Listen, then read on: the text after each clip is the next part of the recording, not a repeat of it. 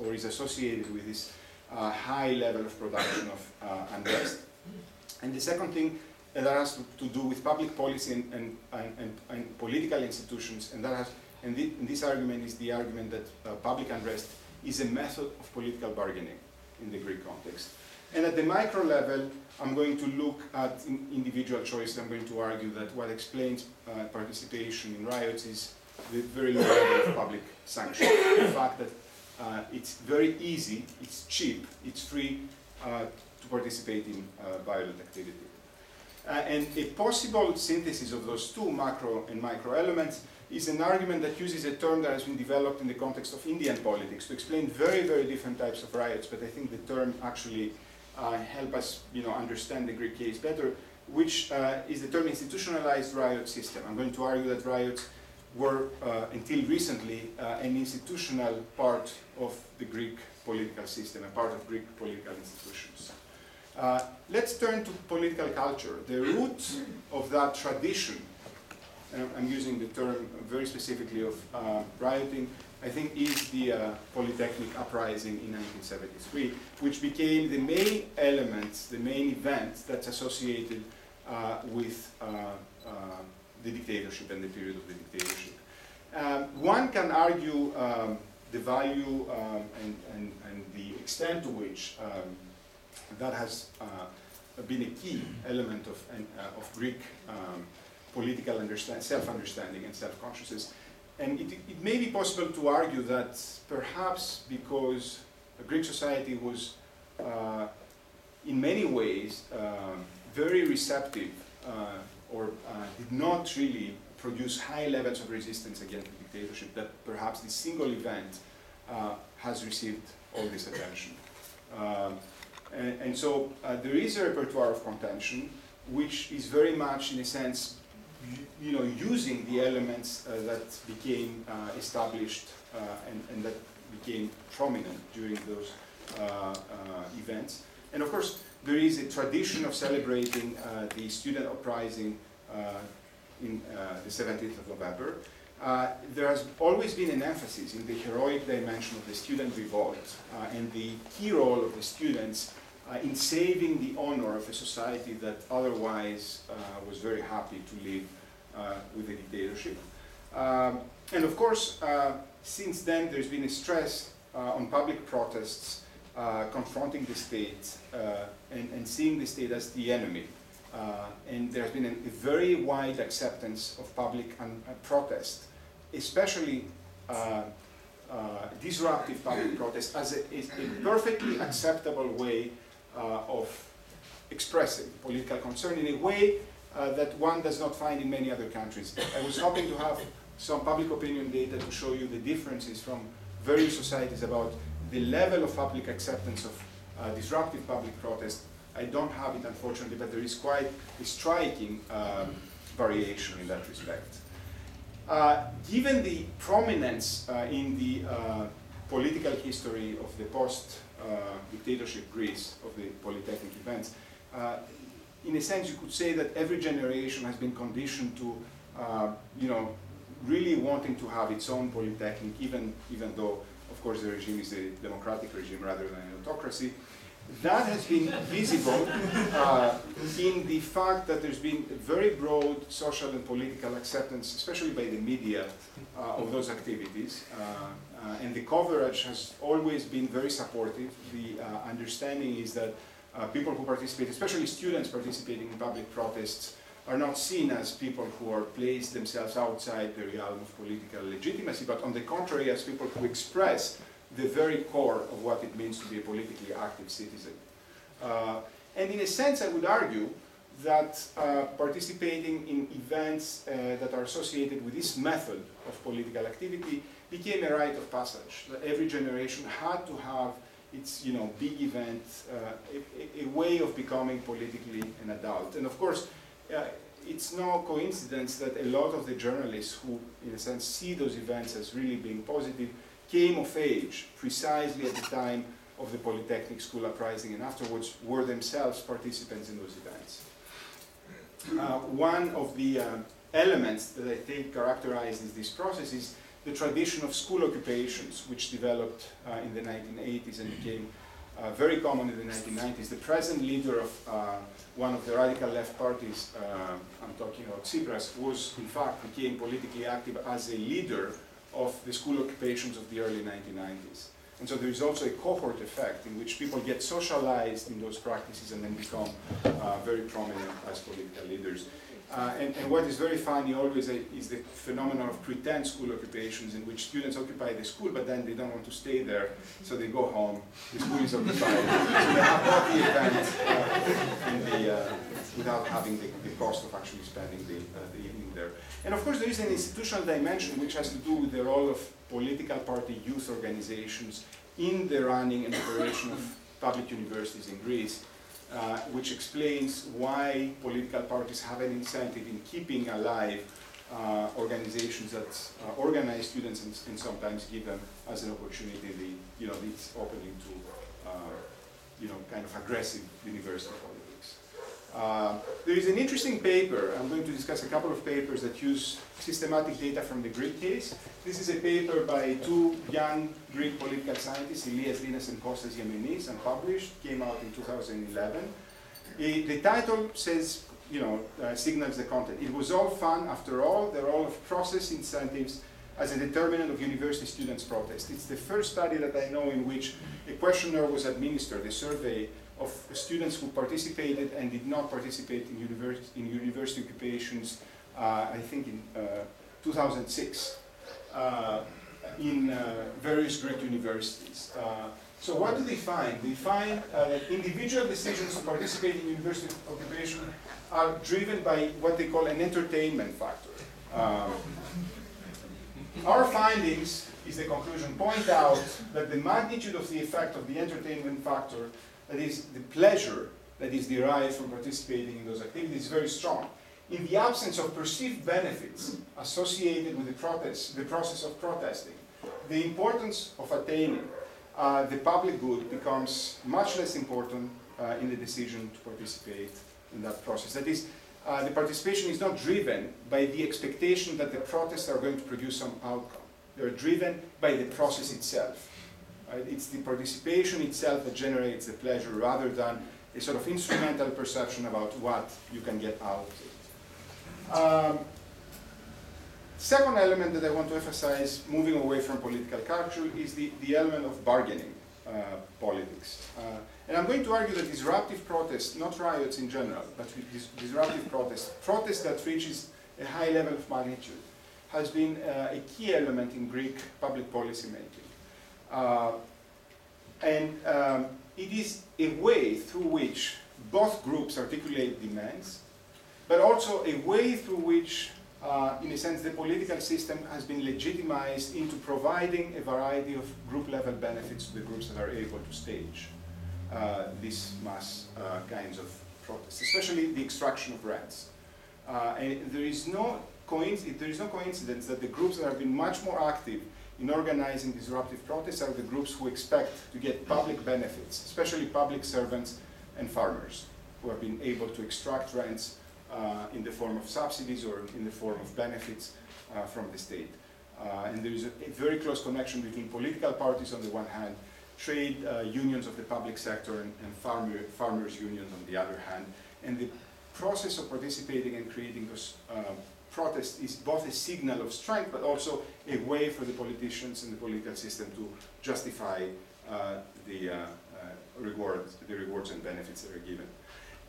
In that respect, one thinking of the distinction that I made at the beginning of the talk, riots can be seen as parasitic to protests, and one of the characteristics of riots in Greece is that very often they tend to take place in the context of larger protests, which are not composed of rioters. So the rioters are a small group who take advantage of public protests, but they tend to be accepted, the riots, by the wider mass of protesters, especially the leaders of those protests, who perceive that this raises the ante and creates and puts more pressure on the government for the extraction of benefits. However, this process has reached a dead end. Because since 2010, and since the actual bankruptcy of the Greek public sector, the state can no longer deliver. those benefits. And so the system, which was in a sense extremely institutionalized, in spite of looking so anarchic and chaotic, especially to outside observers, that system no longer works. And that has created a situation in which public protest, in a sense, has gone mad. People continue to use the same language, but the system can no longer deliver. And that creates a disconnect, which I think is essential for understanding how this process has developed. What do we know in terms of empirical evidence? There is a very interesting unpublished paper by Wolfgang Rudig and Stathis Kalyvas, who protest in Greece, mass opposition to austerity 2010. And this is the only paper that I know that is based on a survey of both protesters and non-protesters. I'm not talking about riots, I'm talking about major protests. And these are protests that are associated with the first measures of austerity in 2010. It's a large protest, a large survey that includes about 1,000 respondents, and finds that 30% of those respondents engage in some form of protest activity in 2010. The findings are very interesting. What are the non-predictors? That is, the characteristics that distinguish people who participated and people who did not participate. Well, the worsening of personal financial situation is not a predictor of participation in public protest. Civic association membership is not a predictor in participation. Efficacy beliefs, the belief that by protesting you can win something, is not a predictor. The people who believe that you can actually win something do not participate. The people who believe you cannot win anything by protesting do not participate. But the most important and interesting finding is that there is no connection between the shock, the personal shock on the one hand, and participation on the other hand. What are the main predictions according to this analysis? Employment in the public sector, trade union membership, leftist political views. These are the main predictors. So it's a political, I would argue, rather than a purely social process. And what they argue, they characterize participation in protests as a non-politics phenomenon. There's a discussion whether participating in protests is a new kind of behavior. There's been a very convincing argument, for example, that Occupy Wall Street movements are an expression of a new form of political participation. Well, they argue in this paper that in Greece, it's not an expression of a new form, it's rather an expression of this older form. Who riots? What do we know about rioting? Finally, to conclude, by looking at the most extreme form of violent activity. We don't really have data, and it's very difficult to obtain data from the police. I even doubt that the police really keeps any systematic data. This is just as a sort of very superficial way, a description of the only 17 arrests that took place in February 2012. So what do we know from those arrests? The majority are Greek, but there is quite a large percentage of participation by non-Greeks, are mostly young, but 60%, almost 60%, 56% of the people who were arrested in those protests are older than 29. And there is a huge variety in terms of professional background. It's not really the unemployed or the students or the youth. It's a much more complex kind of demographic profile. The problem with arrests is that it's a very biased sample. People who get arrested are not representative of the people who riot, and sometimes have elements that make them especially unrepresentative. My sense is that foreigners are much more represented among those arrested than among those who riot. One, using descriptions of protests could argue that you can distinguish between cycles of participants in riots. You have a very hardcore cycle of people, self-styled revolutionaries or veteran rioters, people who participate very often, who see themselves as the avant-garde of revolutionaries. Around them you have a circle of politically motivated people who may participate in riots only when those riots take on a wider form. These are probably leftists, revolutionaries, but not the most extreme kind of anarchists. Then you have people who tag on because it's great to be able to break things without even having necessarily a very clear political agenda in their head. And then you have all kinds of other people who have issues with the police. Soccer hooligans in Greece fight against the police in stadiums, so the opportunity to fight against the police in a different setting seems to be something that is attractive. So a lot of people who observe those things very often see those people who do not necessarily have a political agenda tagging along.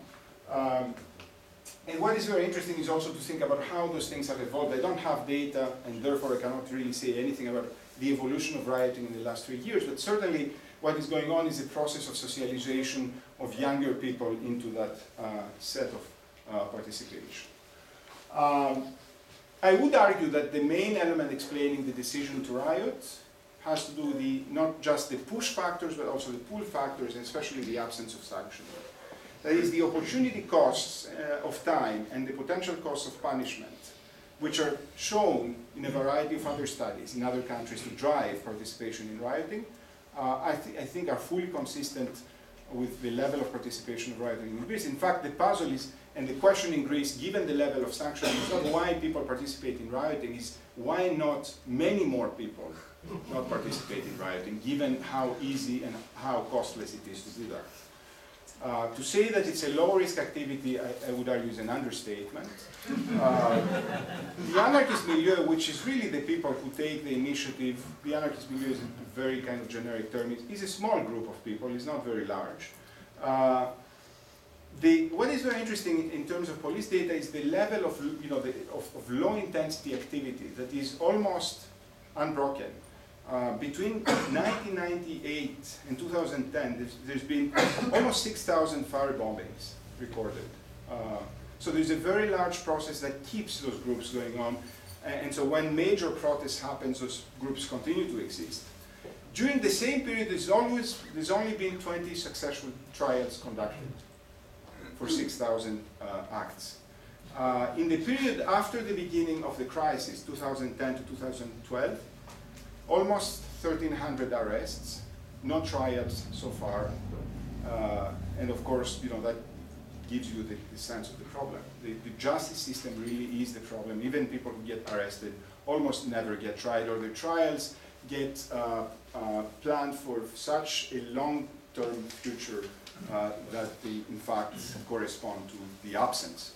And this is a general problem with justice, not a problem with rioting. In general, the Greek justice system is completely blocked and is unable really to process cases. And this is one of the central problems that Greece has to address in order to be able to move into the direction of development, the absence of a justice system.